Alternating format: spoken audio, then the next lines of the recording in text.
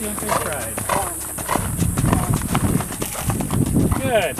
Let's canter down over the Cavaletti and change direction. She's going to bounce over them.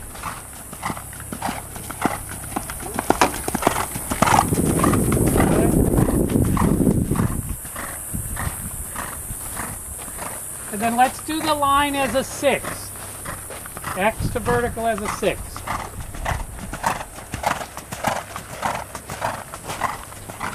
Are you still average? Yes. Okay, keep it.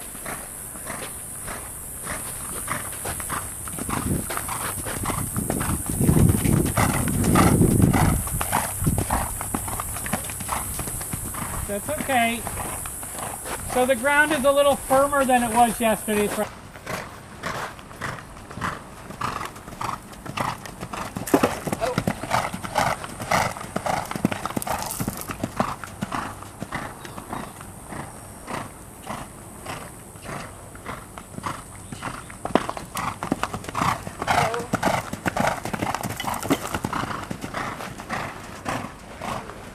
Good.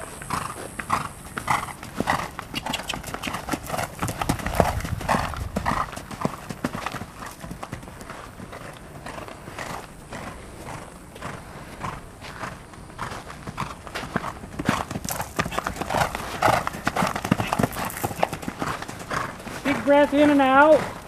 Keep the feel of her mouth. Keep the feel. Keep the feel. Keep the feel. Keep it. Keep it. Settle.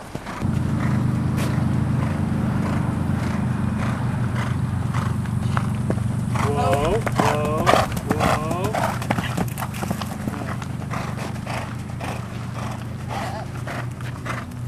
Good job. You're on. Do anything different than you've been doing. Organize, big breath in and out, continue to count, keep the feel of her mouth. Keep the feel, keep the feel, keep the feel.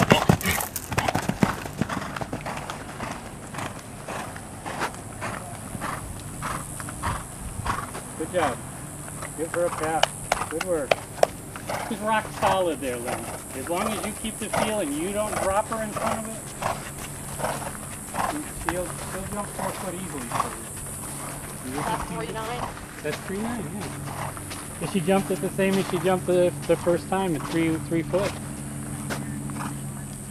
She's got a lot of scope. She's got a lot of ability, you know. Just use it.